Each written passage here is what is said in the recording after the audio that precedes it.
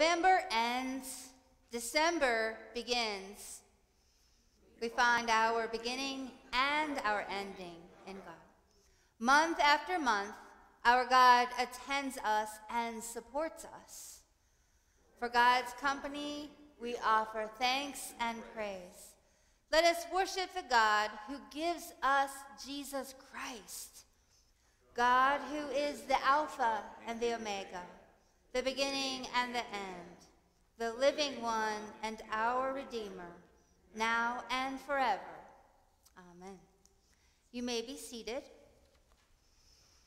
Now, friends, we are coming forward. Maureen is going to come forward and light the Advent wreath. The pandemic has laid bare and widened the economic disparity locally and globally.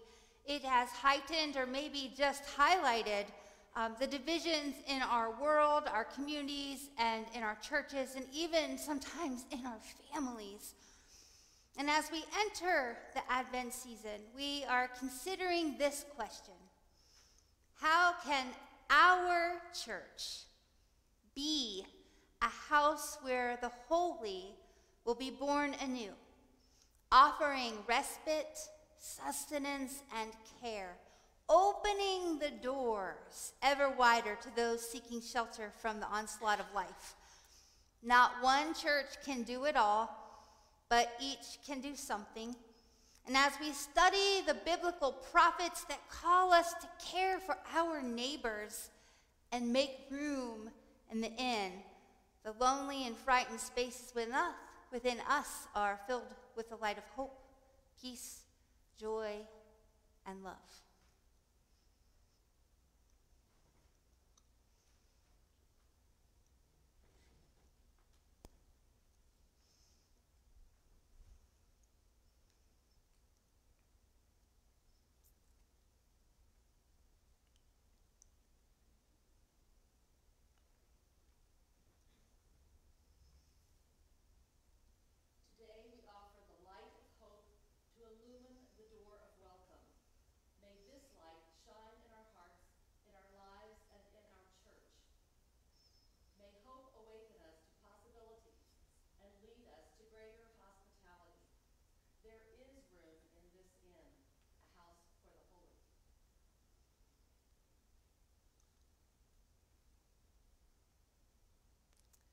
Amen.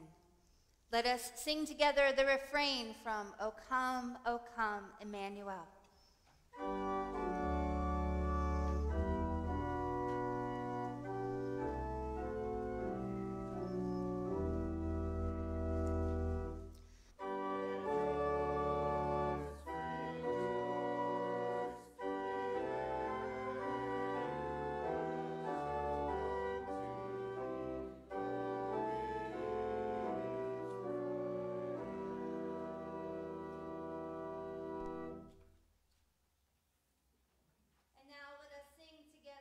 Our morning hymn, Come Thou Long Expected Jesus, number 196 in your hymnal or printed in your worship guide.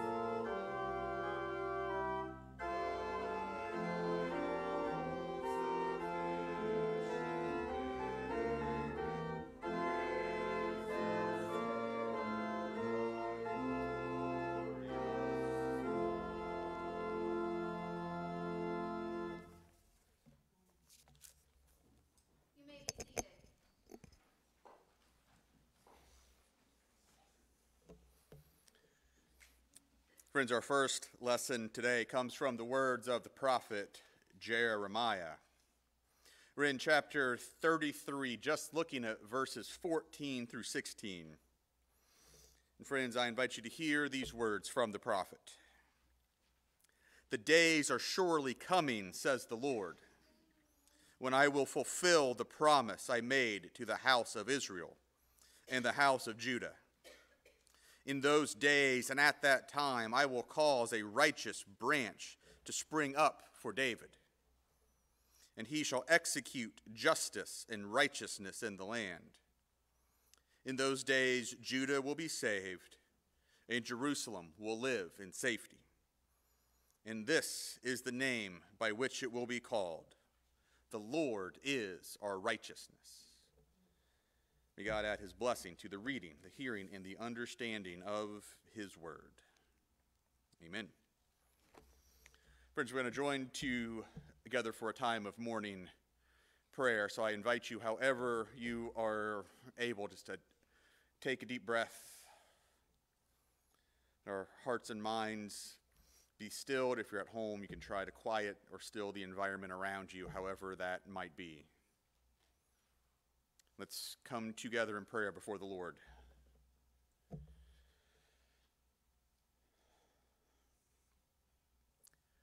Good morning, God, and thank you. Thank you for this day and for this place and all of the places where we are gathered this morning. Thank you for the power of your Holy Spirit that is able to unite us together as one in fellowship and worship this day.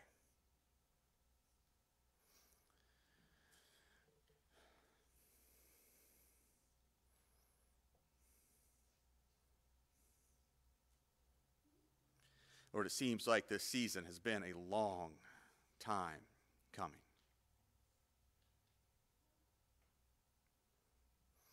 Day by day, more lights appear. More decorations go up. Family and friends have gathered and given thanks. Now, Lord, we begin to get ready for your promised coming. The prophets spoke for centuries, God, about how you would come and save your people. Lord, we stand in a place where we know what you've done. We know who you are. And yet we still far too often walk in darkness.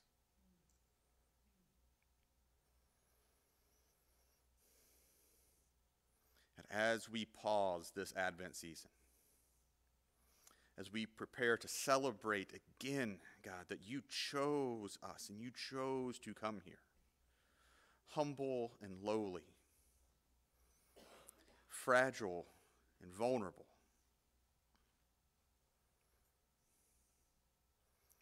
that this year we can still receive that same gift of your grace and your mercy, that we are justified and made righteous because of you. So as the busyness begins to creep in on this season, and Lord, we see it coming. As the distractions get louder and clamor for more of our attention, and God, we know they are coming. Give us this time and the awareness and the presence this season, God, to just pause before you, to contemplate afresh and anew what it means that you came to us in the flesh, not only to teach us, but to model for us the kind of life that we should live. Lord, may we celebrate and may we get ready, both in our homes and in our workplaces, here in the church, but also in our hearts. Lord, may we get ready to live into your calling for us and your mission for us like never before, so that we may shine like all of these lights in the darkness, Lord.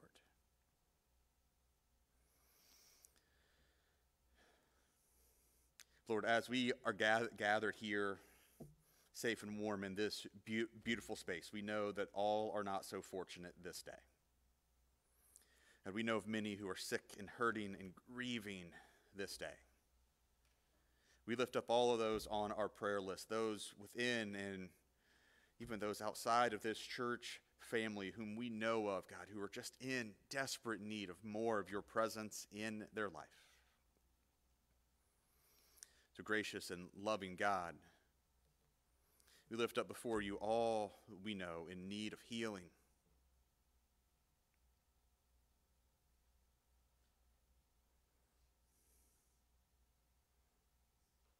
in need of direction,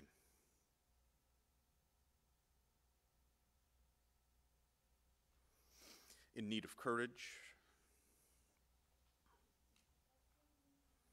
in need of forgiveness, Lord, and also those who need to forgive.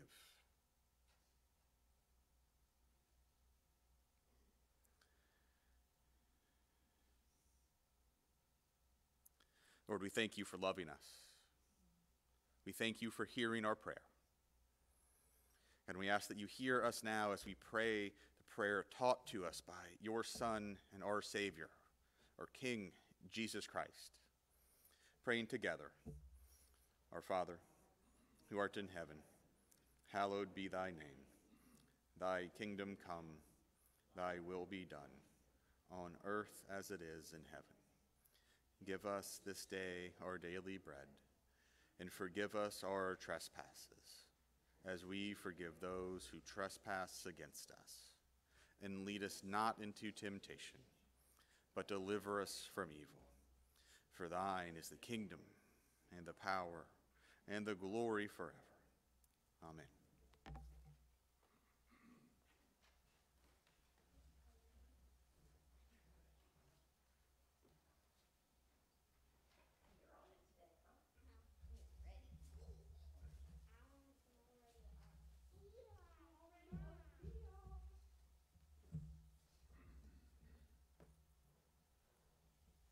New friends this week. Can you say hi?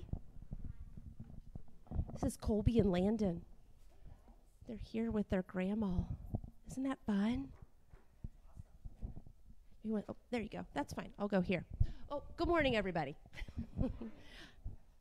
I forget about them sometimes. Do you forget that they're there? No. So this last week, I'll grab just this a little bit. I have been very busy. Getting out toys. No, I didn't get out my toys. I was getting, well, you know what? They are kind of like grown-up toys. Stick with me here. I was decorating. I was decorating for Christmas. Have you started that yet? Have you started that yet? Yeah. So these are some of the things. So I put up special things on my walls. I know. I put up special things on my walls, and in order to put this up on my wall, I have to take other stuff down, right? I have to kind of make room for it. Get out special rugs, right? Because what's a home without Christmas rugs all over? And pillows. Oh, you're in on this? Okay. Yep. Definitely the Christmas towels, right? Yeah, see, they're all nodding their heads. In order to put the Christmas towels out, I have to put the regular towels away. Right, what? Do you guys have Christmas towels? Okay, shoo. I was afraid he was looking at me like I was crazy. Okay, so we got the Christmas towels, but we have to put the other towels away. You have a... Yeah, is it out all year? Well, every Christmas, right? Oh, in these, I had to change out the mantle. Do you have these hanging at your house? Yeah, we got to take down that other stuff, and we got to make room for these. Yeah. Oh. You all have this?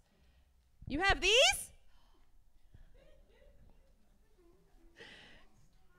That's a tiny one? I did. I found my gnomes. I have a mild problem with gnomes. And you have a Santa version of one? You don't like gnomes? So but I have to put my other stuff away in order to make room for all my gnomes. Do you like gnomes? I mean, they're so cute. Look who could not like a gnome? They're one of my favorites. Oh, and then I have a whole room of trucks with trees on them, because everybody needs that at Christmas too, right? I mean, so I have to put the other stuff away. I have to make room for all my trucks with trees. Oh, of course, this one. Whew, this was quite the project. Where does this hang on normally? A Christmas tree, yeah, and everybody. Yeah, and do you have to move your furniture? Do you have to make room for the Christmas tree? Yeah, so I have to do that. Got to make a lot of room for a lot of things. Mr. Burton really loves all my things. All these things make me so happy. Are you happy when you get out your decorations? Yeah. Are you guys happy when you get your stuff out? Yeah. Are you happy when you have to put it away? No. Yeah, we're all there.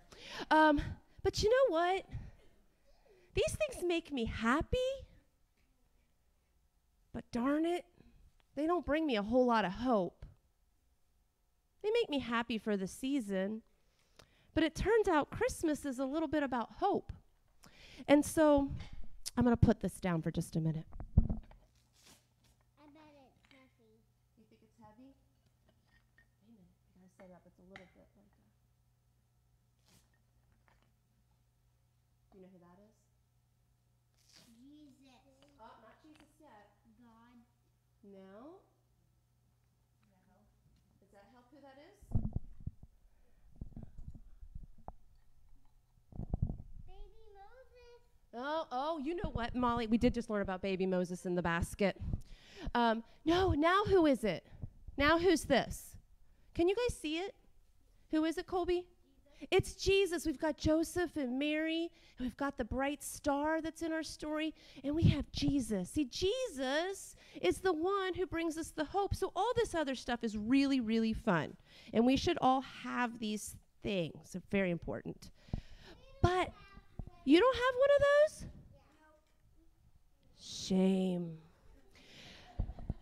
But Molly, my point is today is that this is what brings us hope. And I'm thinking that 2,000 years ago, the people were getting ready for Jesus. They'd heard about him. They were waiting for him. For years and years and years, they were waiting for him. But I'm not sure how much room they made for him. I mean, geez, the poor baby had to be born in a barn, right? There wasn't room for him in the inn. I think maybe we're a lot like them.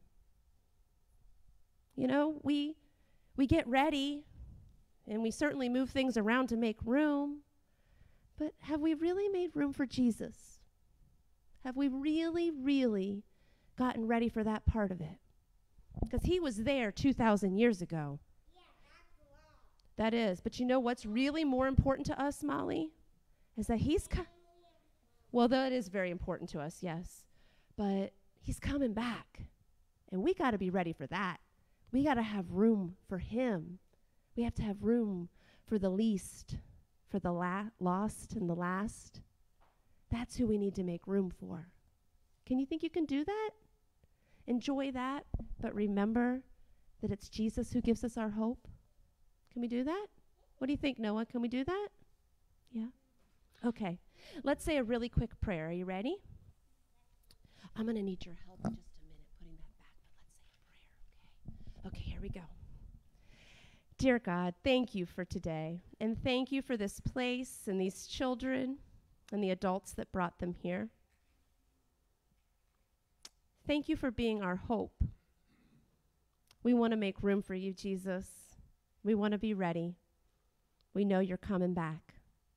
We all say together, amen. Okay, Mom.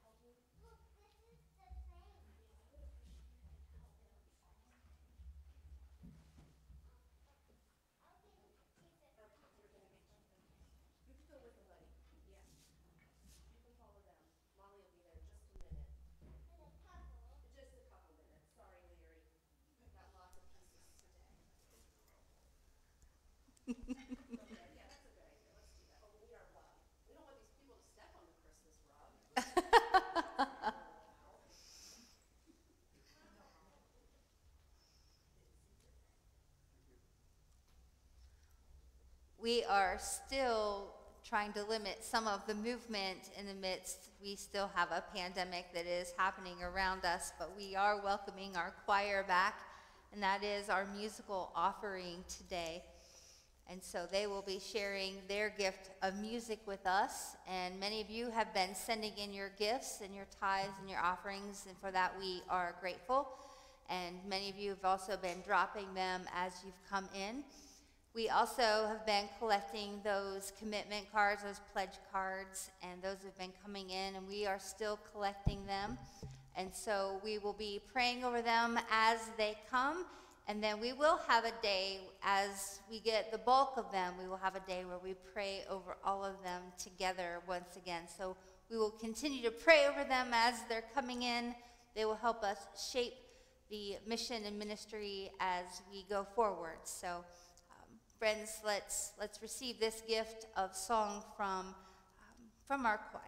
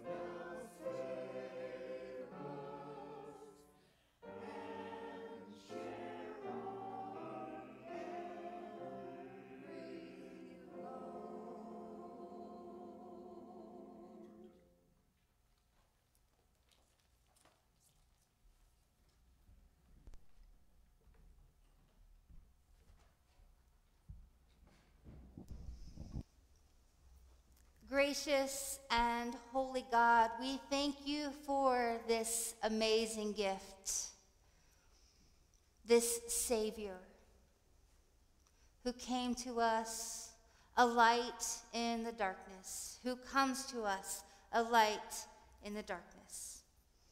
We ask your blessing upon the gifts given, the gifts received, upon the gifts that you have woven into each and every one of us. And Lord, we pray that all of these gifts would be used in good faith to build your kingdom on earth as it is in heaven. And all of your people said, Amen. Let's stand and sing together our doxology.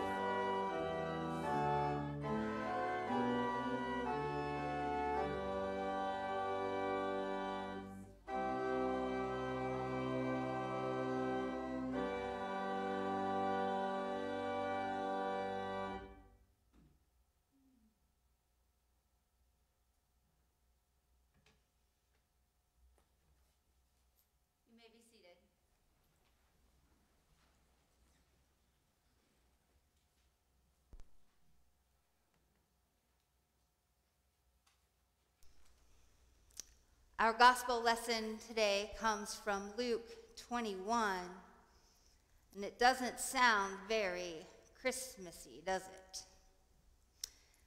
Listen to this word coming to us from Luke. Hear this word about the coming of the Son of Man. We're picking up in chapter 21, verses 25 through 36. Hear this word. There will be signs in the sun, the moon, and the stars, and on the earth, distress among nations, confused by the roaring of the sea and the waves. People will faint from fear and foreboding of what is coming upon the world, for the powers of the heavens will be shaken. Then they will see the Son of Man coming in on a cloud with power and great glory. Now, when these things begin to take place, stand up and raise your heads, because your redemption is drawing near. And then he told them a parable. Look at the fig tree and all the trees. As soon as they sprout leaves, you can see for yourselves and know that summer is already near. So also, when you see these things taking place, you know that the kingdom of God is near. Truly, I tell you, this generation will not pass away until all of these things have taken place. Heaven and earth will pass away, but my words will not pass away. Be on guard, so that your hearts are not weighed down with dissipation and drunkenness and the worries of this life, and that day does not catch you unexpectedly like a trap. For it will come upon all who live on the face of the whole earth. Be alert at all times, praying that you may have the strength to escape all these things that will take place and stand before the Son of Man. This is the word of God for the people of God. Thanks be to God. We pray with me.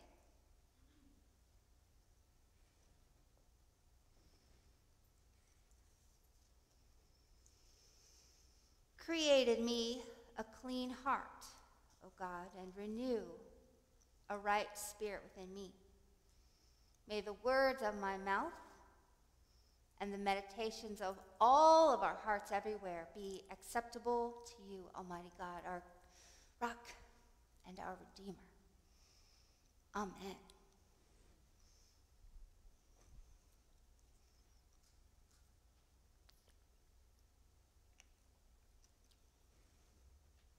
Happy New Year.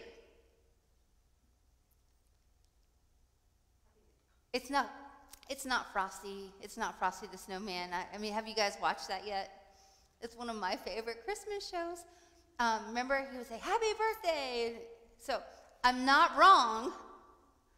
It is, Advent is the beginning of the Christian liturgical New Year. And we love new beginnings, don't we? We do. We love new beginnings. How many of you make New Year's resolutions? And how many of you stick with them? You know why we don't typically stick with them? Because we don't like change. We love new beginnings, right? We love the anticipation. We love a fresh start, a clean slate, right?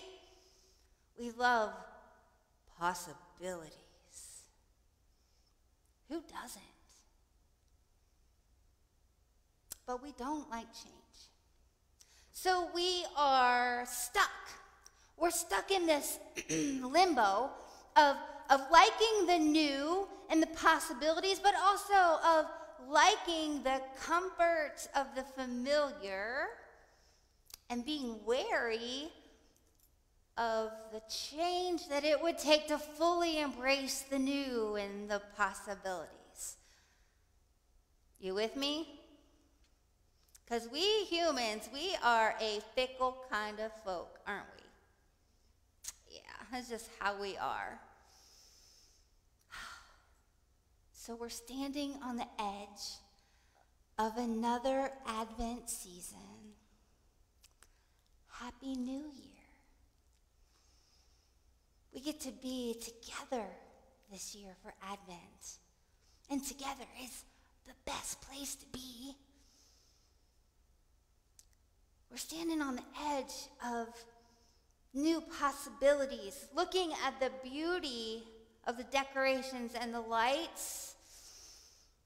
And we're making our holiday lists of what we need to plan and what we need to do and what we need to buy and where we need to go and who we need to see.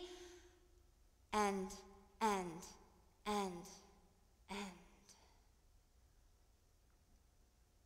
Pastor Jason alluded to it in his morning prayer. Did you hear it, friends? You can see the chaos coming, can't you? This is part of why the holiday season kind of stresses some folks out, right? So I'm here to invite us to consider another approach. Take a breath with me.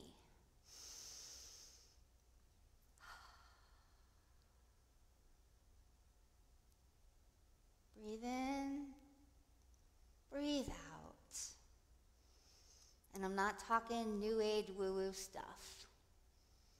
We were made to breathe deeply, to breathe in the good stuff, to breathe out the stuff we don't need. We've been taught that Advent is a season of preparation, and that is true. We've been taught that Advent is a season of expectation, and that is also true. But friends, much of the preparation and expectation that we find ourselves wading into are not of the good and helpful variety. It's been tainted, if you will, by the cultural residue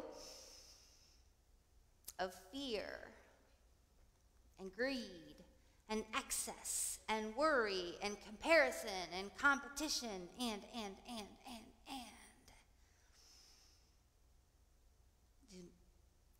Does my table setting look as good as Aunt Sally's did? Are my Christmas lights as good as the neighbors across the street? Will my kids be as happy as my brother's kids? I mean, I could go down the list of the ways that we compare and compete. And don't say that you haven't ever fallen into that trap, because if you hadn't, we wouldn't have the billion-dollar advertising industry that we have. We all get sucked into it sometimes. We don't even realize it. But if we pause, if we really chew and digest these words of the prophets, if we consider Luke's sharing of Jesus' teaching on the end of times, we realize that our preparation and our expectation is for something much more immense than our finite minds can truly perceive. So we talk about preparing our hearts for this season. As we talk about that preparation, let's consider this with a more comprehensive approach than perhaps we've taken in years past. Our series this Advent is called The Inn, which I think is funny because there's really not an inn involved, but that's a whole other translation issue. But we are going to talk about housing the holy. Housing the holy. We've been talking about how we are saints in training. How we are vessels of holiness. how we come together and how we are going to house the holy. In this series, we are embracing the prophets, the difficult and promising word that they bring to us, the invitation to holiness and wholeness and spiritual hospitality that comes along with it. How do we welcome God into our lives? Now, some of you tease me because I often will pull out the Message Paraphrase Bible and pull that out to emphasize what the scripture says in another way, to make it a little more approachable. How do we welcome God into our lives? There's a phrase that Eugene Peterson uses: do we let God have run of the house? Because that's what Advent is really all about, friends. We're making room right now. That's what this week is about. It's about making room for hope, making room for God, and not just clearing a spot. How many of you had to crisis clean for family? Some of us haven't had family over in a while because of the pandemic. We had, oh my gosh, and I'm not online because we kicked off, but we had family over. Everyone's finally vaccinated and boosted. And we had family over, and it was the first time in a long time, and we were crisis cleaning. We suffer from chaos at our house. Can't have anyone over syndrome, right?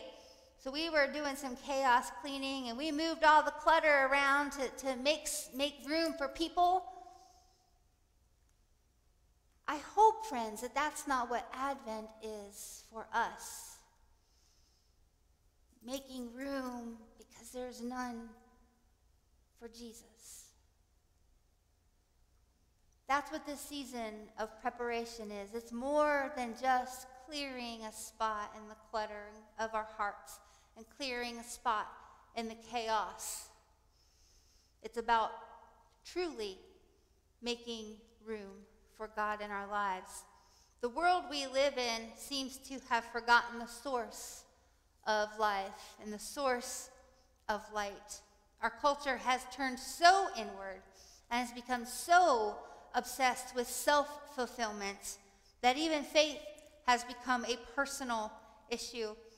And Jesus has showed us over and over and over and over that this is not the case. That faith is truly about us. It is an us issue. It is a social holiness, personal piety, social holiness. And so as we move into this Advent season, as we move into this season of expectation, the season of preparation, I want us to think about what it is to truly make room in our hearts and our lives. This week, friends, all 4 of the lectionary texts have a line that we could have used for the entire sermon. All 4 of the texts. There was something in Jeremiah, there was something in the Psalm, there was something in easy for me to say, 1 Thessalonians, and something from Luke. We could have spent hours in each of those scriptures today.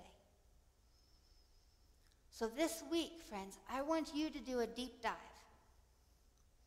What are the things that are cluttering your heart? Hearken back to Pastor Jason's morning prayer. He talked about people who needed healing. People who needed forgiveness, people who needed to forgive, people who were hurting. Are those things that are cluttering your heart? Who do you need to forgive? Do you need to be forgiven? What are the hurts that you're hanging on to, that you have buried, that are keeping you from living into who God has created you to be. This is a great season to do some excavating so that you can be who it is that God is wanting you to be in this community of faith. So that we're not just clearing off a spot for God to sit, but that we're giving God the run of the house, the run of our heart, that we truly are housing the holy. Friends, if we are to be the children of God, if we are to be all that God has called us to be, bearers of the light, if we're truly preparing ourselves for this season, we have a little house cleaning to do. Let us make room so that God truly has run of the house. Will you pray with me? Holy, holy, holy God, thank you for loving us even when we aren't so lovable, for stepping in, for carrying us, for holding us, for putting up with us. God, thank you for coming to us and showing us the better way, for lighting our path, for lighting up the darkness, for healing us, for redeeming us, for reminding us that we belong to one another and we belong to you. God, we love you. We love you so much. Thank you for loving us. And all of God's children said, amen. Let's stand together if you're able, and we'll sing I Want to Walk as a Child of the Light. It's number 206 in your United Methodist hymnal, or it's printed in your worship guide if you're worshiping with us online.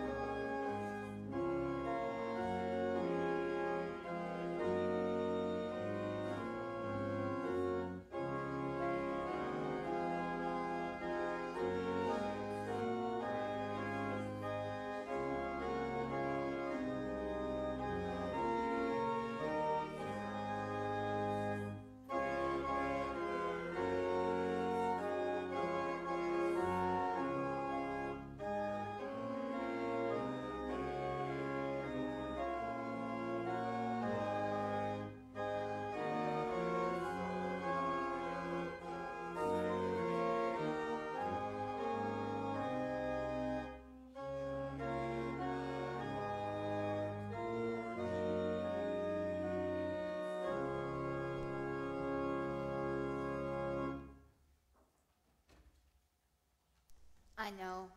We will sing that every chance I get to make us sing that. Friends, go forth into this world, shining that light, preparing the way, making room for Christ everywhere you go, letting God have run of the house. Friends, go forth into the world as light bearers. Go forth in the name of the one who made you, the one who saved you, and the one who sustained you. Father, Son, and Holy Spirit, go in peace, go in hope. Amen.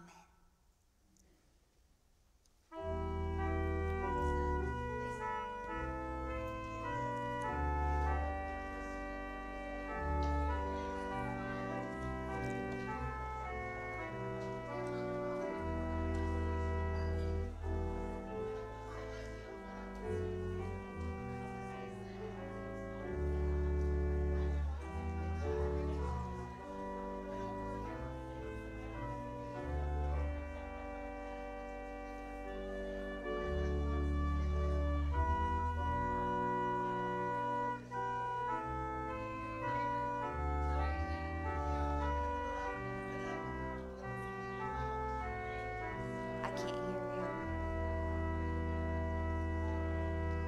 We will.